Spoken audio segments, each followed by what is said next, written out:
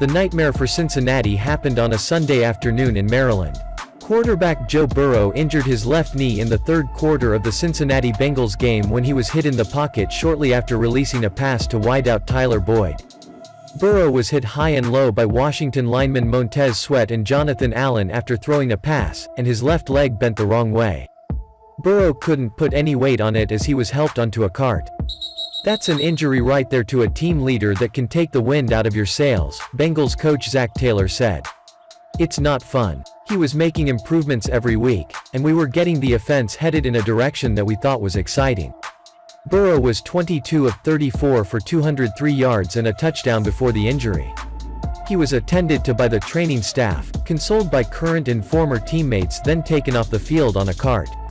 There is no official word on his injury, but Burrow later shared a tweet that suggested his season was done. He wrote on Twitter, "See ya next year." Immediately, social network Twitter exploding cause of Joey. Many in the NFL community took to social media to send their best wishes to the top pick of the 2020 draft. Patrick Mahomes said, "Prayers up. Joey B. Russell Wilson right, praying for you. Joey B." Quayne Haskins said, "Love you bro, get well soon." While Joey Brow answers Michael Thomas, "Thanks for all love. Can't get rid of me that easy. See ya next year." Back to the injury of Joey. Burrow was on the ground writhing in pain as the Bengals medical staff immediately rushed to the field. A few moments later, Burrow was helped up and was unable to put any weight on his left leg as he was placed a cart. The entire Bengals team gathered around Burrow to show their support before Burrow exited the field on the cart. The Bengals officially declared Burrow out minutes later. Second-year quarterback Ryan Finley replaced Burrow under center, and he will presumably finish the year as the team's starter.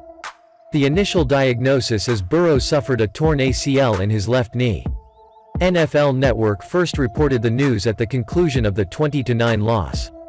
Burrow finished the contest 22 of 34 passing for 203 yards and one touchdown pass. The Bengals were ahead 9-7 when Burrow left the game with a little under 12 minutes remaining in the third quarter. His injury was the turning point in the game.